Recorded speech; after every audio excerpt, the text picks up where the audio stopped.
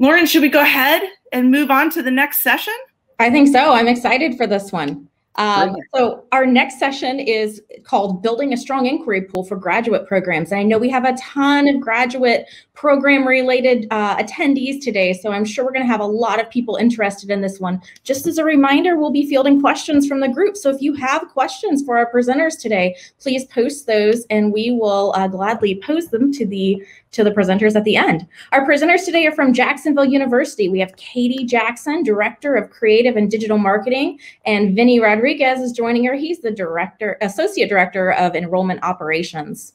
So we know that identifying prospective graduate students is more important than ever, but it's still one of the most elusive aspects of recruiting and enrolling these students. And in this session, Katie and Vinny are going to explain to us the multi-channel marketing strategies that Jacksonville's been using to identify prospective graduate students, both who are those in stealth mode and those who are actively seeking information. This presentation is also going to give us a lot of great tips on messaging these future graduate students in ways that will increase their conversion journey from inquiry to applicant and beyond. So welcome, Katie and Vinny. We are so excited to have you join us today. Hi, everyone. Hey. Hi, thanks for the warm introduction. Absolutely. We'll let you guys take the floor. We're excited to learn from you guys today and hear what great things you've been able to accomplish this year. Okay, let me get that shared screen going. And then we will take it away.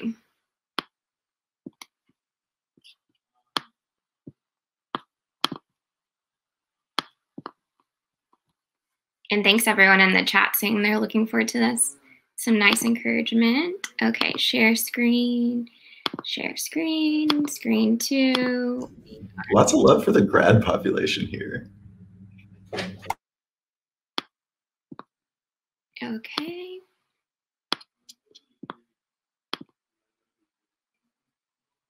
Okay, now I can't see anyone, but you guys can see my screen, correct? Yep. Okay, great. So Vinny can let me know if anyone is commenting my name. All right, so thanks so much again for everyone having us. We're really excited to be here and talk to you today. As our great introduction, thank you guys for that. We're going to be talking about building a strong inquiry pool for graduate programs using multi-channel marketing. So we'll introduce ourselves a little bit more. My name is Katie Jackson Weber, and I'm the Director of Creative and Digital Marketing at Jacksonville University. I'm housed out of the Office of Marketing and Communications, but I work very closely with admissions and advancement, both on the undergrad and graduate side. And then I will let Vinny introduce himself. I'm Vinny Rodriguez. My title is Associate Director of Enrollment Operations. That means that I am responsible for the teams of individuals that get all of the data into and out of our 2 admissions databases, one for undergrad, one for grad, as well as all the documents and stamping things as official and the wonderful, wonderful minutia of enrollment operations.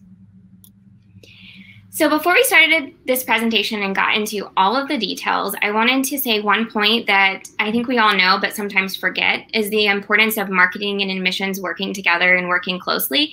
The fact of me and Vinny being here today giving this presentation is a perfect example of that. So we started 4 years ago trying to integrate our teams as best as we could, and to the point of sometimes people will see me and think that I work in admissions, and I'm like, that is a victory, or they think I work in advancement. That's what we want. We want those lines to be blurred so that the greatest success can happen, like we're about to talk about. So a few ways that we found that's been helpful to do that is we started bi-weekly working sessions and strategic marketing meetings, and those happen both on the undergrad and the grad side. So they kind of flip back and forth, and the difference between those is the working ones are the people who are making all these materials we're going to talk about, and then the strategic ones are the people higher up, such as VPs and senior directors and directors, talking about the strategy behind these. And then we also started summer planning Fridays. I know that admissions, you never sleep. It's never not busy. We all can understand that. But the summers, it does slow down a little bit. Last summer, we didn't get that because of COVID, but we are getting that again this summer. So taking time on our calendar that's strategically marked out for 4 hours to really strategically plan admissions and marketing for grad during the summer. We try to keep open lines of communication through email, phone, text, Teams, you name it. And again, just that greatest success has happened for us since we established Blurred Lines. So at this point, I was going to let Vinny talk a little bit about how myself and him work together specifically. Yeah, so the Blurred Lines is a great illustration for how we have sort of come to work together.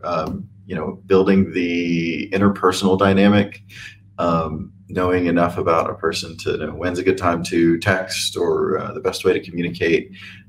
Katie and I have collaborated, just the two of us, on building out reports and figuring out how to best prove the value that we're creating for the university. So, but also before we get into the multi-channel marketing, I wanted to do some level setting on ways that we've collaborated, what our goals as a team were, what our goals as our Capture were, some helpful context. And so we'll go through these next 2 slides, and then we'll start to get into the nuts of this presentation. So like everyone, we wanted to increase the quantity and quality of our applicant pool. Who doesn't want more applicants and better applicants? We also wanted to recruit for new programs. I'll talk about that a little bit more on the next slide, but we were launching a lot of new programs, and we knew that was happening. We also wanted to start a partnership with Capture. And when we found them, our primary goal was retargeting leads on our website to create conversions, but Vinny's going to touch on some added benefits that came from working with them. But when we initially found them, it's because we wanted to capture people in the moment. So on our website, we wanted them to get that advertisement to pop up right then, or we wanted them to get the email in their inbox right at that moment that they're on our website versus 2 weeks later when we would serve it to them. So that's kind of why we started a partnership with them, in addition to all of the digital marketing efforts that we do. And then Vinny can touch on some of those added benefits that came that we didn't even know would come until we started working with them. Right. So, and it was interesting. I was brought into the Capture relationship establishment fairly late in the game, which is usually a point of stress for me. But it has been a thoroughly pleasant experience. One of my big themes is making the computers work for us. And so efficient data movement really means getting the information from one place to where it needs to be with as few manual steps as possible, right? Everyone hates downloading a file, dragging it over somewhere else, and then uploading it in whatever form it needs to be in. Being able to send information both ways, not just from Capture to our CRM, but from our CRM back to Capture, CRM, client relationship management system. So because we're able to send data back, again, very efficiently, we can use some of the data that we have in our CRM that Capture may not already have to target communications based on who the recruiter is, as well as using some of the intents and the behavioral and affinity analytics that Capture provides for our recruiters to prioritize who they should reach out to. You know, if someone is very much engaged on our website and Capture knows that, we can use those scores so that their call lists aren't just a laundry list of all of their leads, but shows people with intent. And finally, data visualization was a huge benefit. Our CRM has some reporting capabilities, but Capture is absolutely head and shoulders much better to look at. There's a great map where we can see where our leads are coming from. We can see at a glance how all of our different presentations are doing, how they're performing over time with line graphs, and it's a really great experience. For some helpful context about our experience with Capture, it was roughly a year ago, 18 months ago, we had a relationship with an online program manager that ended. And what that really meant for us and what they provided for us at the time was a lot of marketing and recruiting and working the application funnel on our behalf, as well as some of the educational support pieces. So what that meant for us really was we had to do all of that in-house now. We had to stand up a full admissions team for all of these previously online programs and handle our own lead generation and sourcing and nurturing, which is something that we hadn't done in this space before. We also opened a third location for graduate studies. We are currently over in Arlington, Arlington, which is sort of the east side of Jacksonville, Florida. We opened a location roughly 4 years ago downtown to support some of our medical and our business cohorts. And now we're opening a third location in Palm Coast. So with the greater availability of cohorts, we definitely had to beef up the pipeline to support it.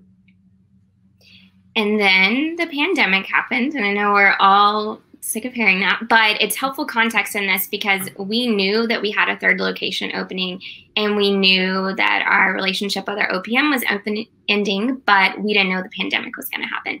Luckily, we were already moving in a digital direction, so we just accelerated that even more. But we didn't slow down. We launched 6 new graduate and professional studies programs, and I'm proud to update that we're up by 67 graduate and professional studies deposits compared to this time last year. So we kept everything going even through this time. So now what you came for today, hopefully all of that context was helpful to get to this point in the presentation, multi-channel marketing. What does that look like for us and our graduate and professional studies audience? So some of the strategies that we use, Google search has been really successful for us in leads. We have been able to get really good quality leads from them. It's because people, they sit at home and they search best MBA programs in Florida, and we want to be top in mind. We don't want to be number 10 at the bottom because SEO can only do so much. Google display, we've been using them as well. We purchase these tactics in-house, but we purchase them through Google's self-service, and we use them to purchase leads and retargeting. So the display shows up in all of your Google networks, such as Gmail, when you're on Google's website, and the graduate and professional studies audience, we've seen really good results there as well. Facebook, Instagram, and LinkedIn, this has been really successful for us to retarget throughout the funnel. So moving someone from a lead to an application or to a deposit. And I'll show in real life what that looks like after Vinny talks about some of the technology. At the end, I'm going to go through messaging and show you what this full cycle looks like for us. We've gotten creative about purchasing leads. So I know that most of you will know GRE, GMAT, we all purchase that, but thinking a little bit out of the box this year, having some extra travel funding that we didn't use and thinking, what about something like the Women in Aviation Society for our aviation program? And that's been really successful for us because those leads aren't being used as much as GRE and GMAT that we all purchase. So I just challenge you to be creative about where you're getting leads from. We have not been as successful on the graduate and professional studies with TikTok, Snapchat, and YouTube. It hasn't gotten us a good ROI. I would be interested to hear, and I won't be able to see that chat until after, but if that has been different for anyone else, seen great on the undergrad side. TikTok has been wonderful for us on the undergrad side this last year to promote visits, but hasn't helped us as much on the graduate side. So we've pulled away from that. We started the relationship with Capture because we noticed that what was happening is we were getting a lot of really good leads. We had come in and we had worked hard, and we had, as we've alluded to, the Google, Facebook, Instagram, LinkedIn, and we had all these leads, but they weren't moving through the funnel like we wanted them to do. And we were doing all the traditional recruitment and marketing things that you all here probably do today, like making phone calls and emails, but we still weren't seeing that threshold move over. So that's why we started talking to Capture. And for those of you who aren't familiar with their product, part of their product allows you to serve ads directly on your website while someone's on there. So they can be on there looking at an MBA program, and if they look at it so many times, they're going to get a form that's going to ask them to fill out an RFI. Another example is how Vinny sets up, which he'll talk about later, where the CRM is talking to Capture. If someone is in our lead database and then they go back to the website, and let's say we knew they applied, but they haven't finished their application, they just started it. So we worked with Vinny and Capture to set up an email that when they were on our website, if they had started an application but not finished it, they would get an email right then. So we know they're thinking about our program at that moment, not at 6 p.m. when the dog's barking and the kid's yelling. No, 12 p.m. at lunch when I'm thinking about finishing my application, I get the email that says, we know you started it, why wait, do it now. So for us, that has been 333 emails so far, and we've had 60 deposits from emails that were opened and 23 deposits from emails that were clicked. Vinny's going to talk about technology and tracking on the next slide, but before he did that, I wanted to talk about the marketing side of that. So we had to get on board with Google URL Builder. UTM, if you don't know what it is, Vinny will briefly touch on it, but I highly suggest going to Google's website. There's lots of free tutorials on it, understanding the importance of Google UTM and the tracking that it allows you to do. And that has been a game changer for us. The ability to track not only ROI, but move people and do these things like we're talking about doing is because of that. And so I've included a link here for you on that. Google Analytics and dashboards. In the last 2 years, we've been working more out of Google Analytics, and we haven't been as happy about how visually that looks. It's not up to the caliber as like what you would see in Capture. So we are starting to build Google dashboards, and I've included a link for you on that as well.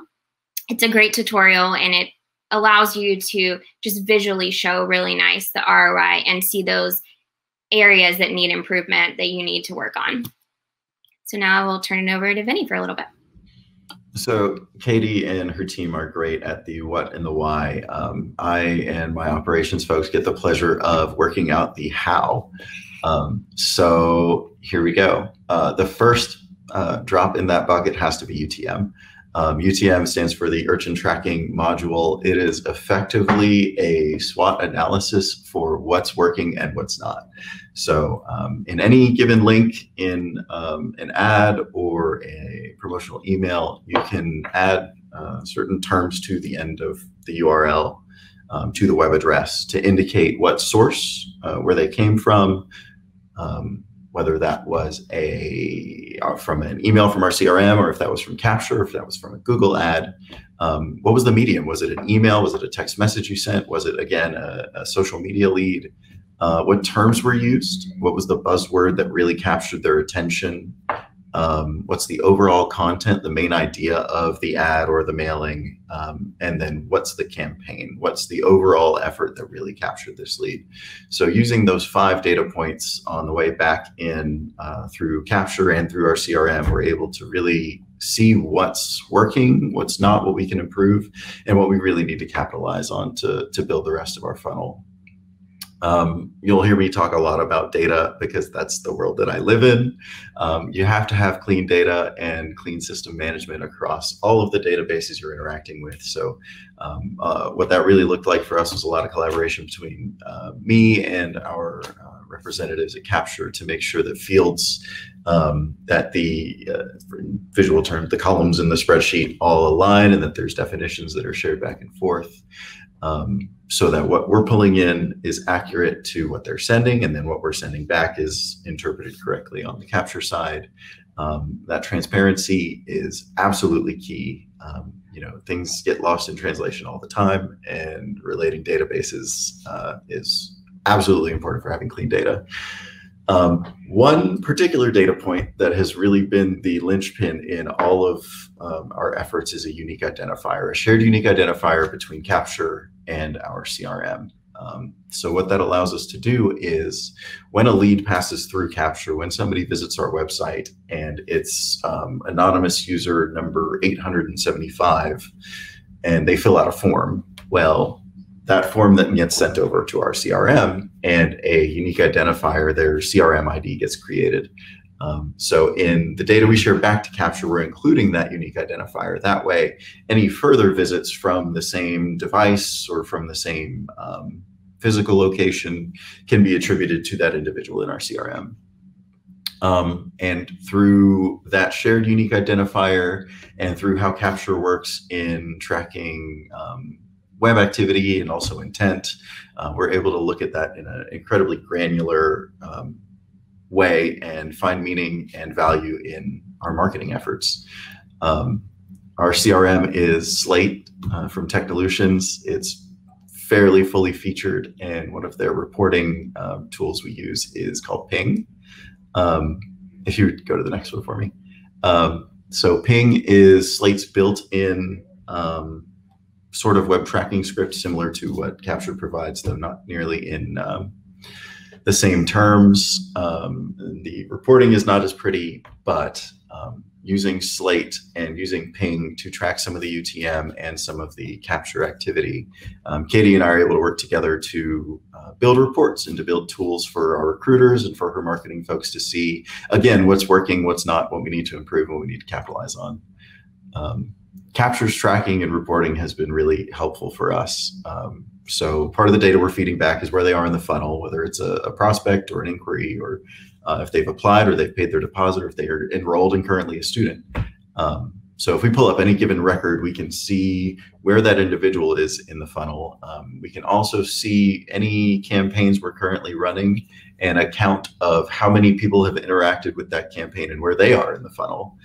So we can see if an ad is really speaking to our deposited students. Maybe we want to try to shift the call to action a little bit.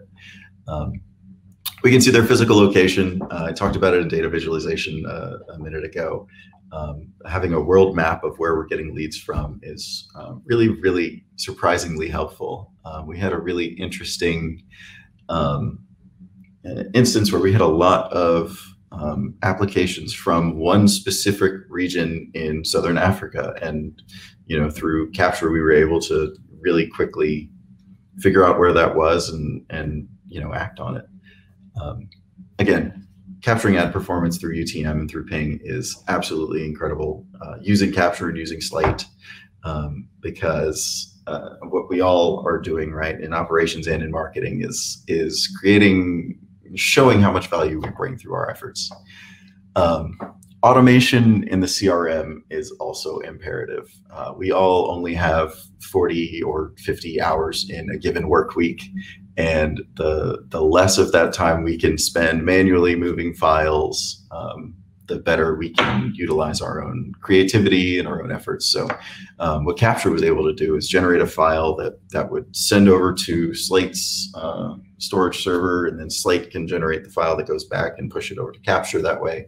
All of this happens nightly, and no one on my team really has to do anything for it to happen. Making the computers work for us is sort of the mantra that I live by. And then the bidirectional feed is informing messaging. And I think Kate is going to talk a bit more in a few minutes about how exactly we are using the data coming back in to more surgically target our messages to each of these individuals. Thanks, Benny. So if you've been watching this is probably the part of the presentation that you were really excited about. So we're going to talk about how all of this back end comes to life and show some of the pretty goodies. Okay. So custom messaging using real-time data has been changing for us and allowed us to have that success of being up by so many deposits. We've also had to change our outlook of the conversion journey from inquiry to applicant to beyond. I know most of us are always thinking about, okay, got to get my inquiry, got to get my application, got to get them to deposit, but sometimes we don't think about getting them to show up that day, and that kind of stops. So we've changed our marketing to think about the entire pool and not stopping until they show up and we've handed them off to a professor, basically. We also launched a FAST application that I'm going to talk about a little bit, and I've included a link for you here. The FAST application is this whole idea of filling out an application in 5 minutes or less, and you're pre-qualified, and then we follow up for other materials. So takes you 5 minutes, and within 48 hours, we tell you if you're pre-qualified for our program or not. It doesn't mean that you're in. It just means that you could be a good fit. And we've seen a lot of good started applications come from that, and that's been really successful for us. It hasn't worked for programs that require more materials, like some of our nursing programs, not a good fit. You need a license, but things like our MBA program where the requirements are much slimmer, like bachelor's degree, GPA of this, and we were able to fit that in a form, and it's been really successful for us. Virtual chat, we all know about virtual chats, but we leaned into virtual chats even more. We started doing those at the beginning of COVID, but leaned heavier into them, these one-on-one experiences. Jacksonville University sells a small program experience, and so it's giving those people that experience at the front end and not just when they get to their classes. We sell the 11-to-1 teacher ratio. So it's that whole idea of, okay, my admission recruiter is going to meet with me one-on-one versus just a virtual information session. 1-year programs, that was another messaging that worked really well for us and that we pivoted into. We noticed that there was a pool of people who didn't know what they wanted to do. They just know that they wanted to go back to school and that they wanted to seize this opportunity, and that life has happened during COVID and this is a great opportunity to start a new career. And they weren't sure what they wanted that to be in, but they knew they wanted to do it as fast and as economical as possible. And 1 year allows them to do that. So we've started advertising, here are all the programs that you can complete in 1 year. We also started thinking about Instagram takeovers for a grad audience, which is something we used to only do on the undergrad side. And I was always like, nope, that's not grad, that's not grad. But COVID put me in a position where I thought, well, we might as well try.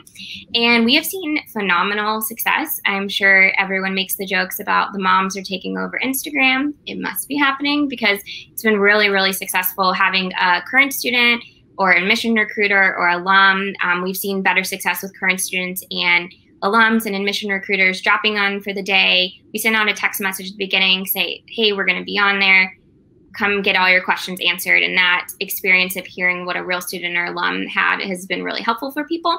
We also record them and put it together in a quick email and send it to everyone. So if they don't have Instagram, every lead in the funnel gets it for that particular program because we do them by program. So here's a few examples of what this looks like when it comes together. So on the left is our JU FAST application, and we've received 96 applications since we've launched this. And that's kind of what that 5 minutes to apply, 2 days to receive a decision, 1 year to earn your master's degree. And then we have the unofficial pre-qualifier type language in there. On the right, you're going to see the virtual information session recordings link. So we all do virtual information sessions, but we noticed in some data that a lot of people were registering but not attending. But even though they weren't attending, they were still depositing at really good rates. So it was getting over the fact of they just want the recording. So we started this campaign of get a recording anytime, any place. You don't have to schedule, fits in wherever you want. And we've actually got 303 leads from this. So it's been really successful for us.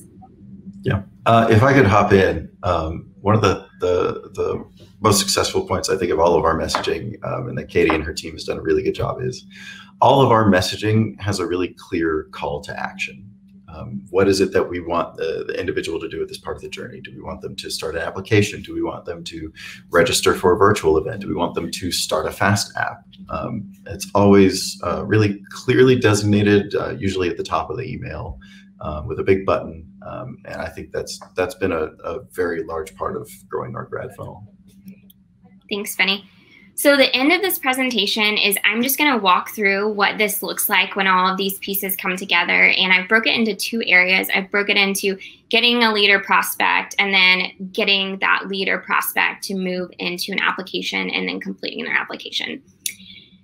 So let's pretend that, well, before I start this, I do want to give one disclaimer. When we sit down and we talk about these scenarios, it doesn't always work this way. Sometimes they find us in Facebook, or sometimes they find us through a recruiter, but then they get retargeted by these marketing.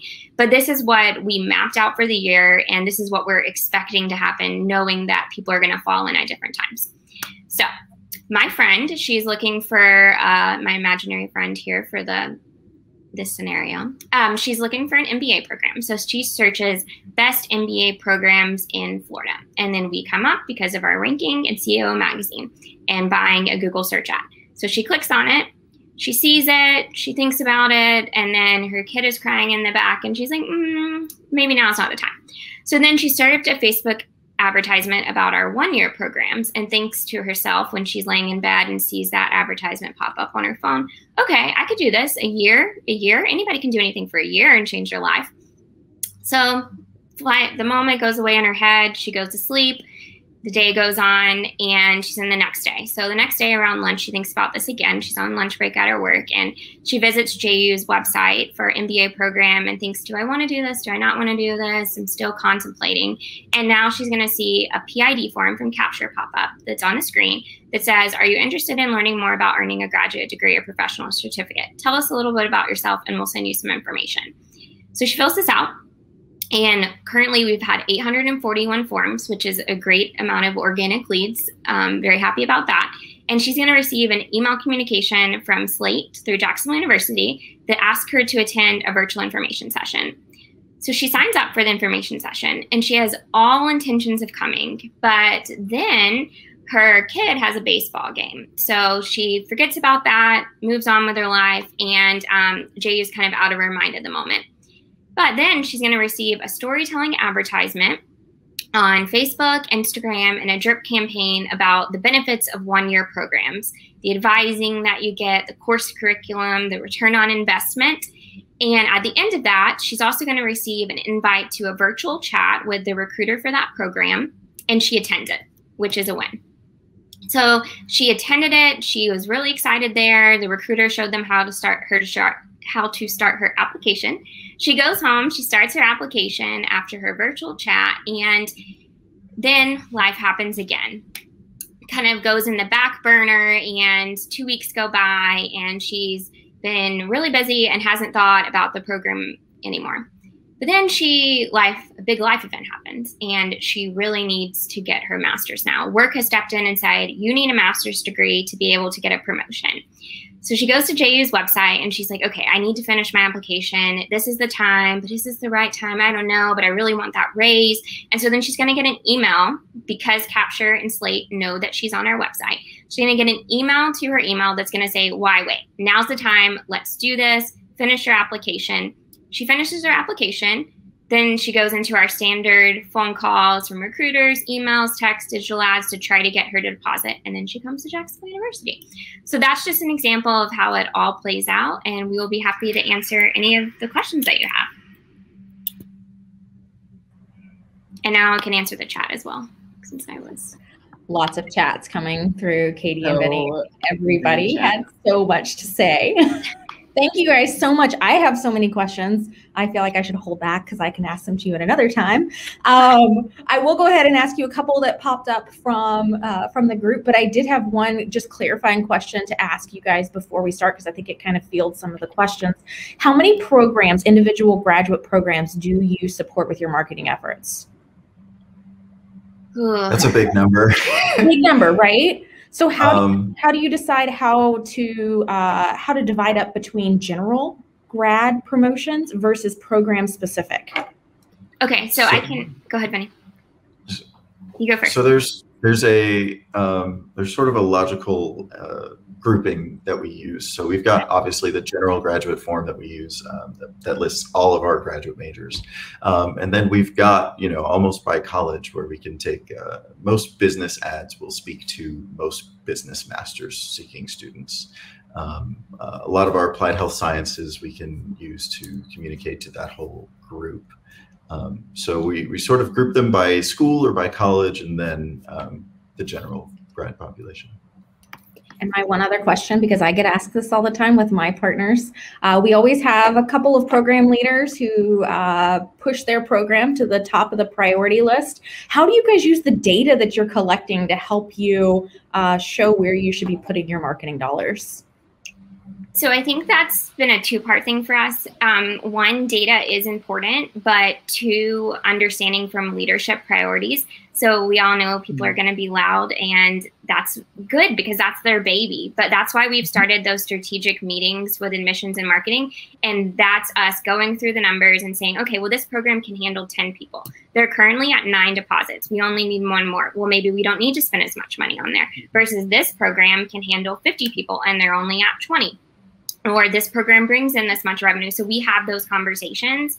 The second thing is we've started monthly meetings with our program managers as well, just to show them that we're giving them attention. And that has been extremely, extremely helpful because people want to know that you're giving them that attention, and that one-on-one with a program manager and talking through what's already happened. Most of the time, they don't know that we're already doing all this marketing and that they have 9 deposits and that they don't need to be loud. That's exciting.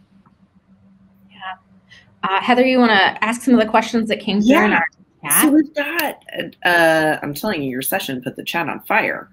So we've got from Andy Morris. The question is, in the RFI, you capture phone, but I didn't see a positive opt-in for texting. When do you ask for that opt-in? So in our internal RFIs, we have a positive opt-in. Our guidance from our internal offices is to treat them giving us their phone number as a positive opt-in until otherwise indicated. Good to know. Another question was asked, how much retargeting do you do to your current or former students at the undergrad level? Because we know that they have a lot of brand recognition there. Yeah, so I think before COVID, that wasn't a big thing for us because we depended a lot on recruiters going to classrooms, and then that stopped happening. So we started doing a lot of that. We even geofenced graduation this year that was outside about all the programs you could do in a year. And we got, I mean, probably like 150 clicks in an hour. It was really, really exciting. And then the other thing is these one-year programs, we've launched what we call grad to grad. So if a student is being highly successful, we're encouraging professors to talk to them about it and say, have you thought about enrolling in this program? You're going to be able to get your bachelor's and your master's in 5 years. I think you would be a good fit. You're doing really good in your classes. You should think about applying.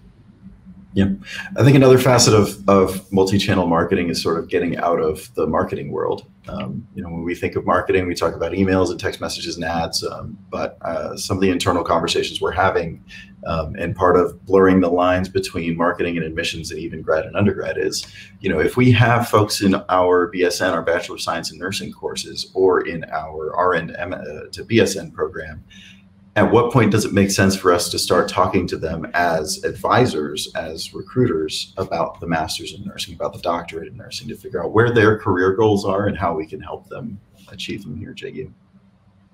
Absolutely. I have one question for the two of you, because you play such different roles, and you gave some really great background of what led you to here, right? As you think about the last year or so of bringing on this type of data, these types of interactions into your day-to-day world and into your operations, what would you share with folks who are thinking about it, the greatest thing that you have learned? I would say the importance of data. I have a student worker team, and I feel like a lot of people get into marketing because they don't want to do math, and you're going to do math. And data can inform messaging. Data can do so much. I would also say not getting overwhelmed by the data. There's times that Vinny doesn't feel this way because he's in data all the time, but I am just like, this is so much data. What do I do with this? So taking a step back and understanding, okay, this is what I need to look. I need to look at the messaging. I need to look at the clicks, and this other stuff isn't as important at this moment. That's great. Thanks, Katie. So, couple of things there. One, I think it's funny that my response is completely the opposite of Katie. I think the relationships, because I live in data world and look at a spreadsheet and find meaning. Building the relationships between operations and marketing has been absolutely key.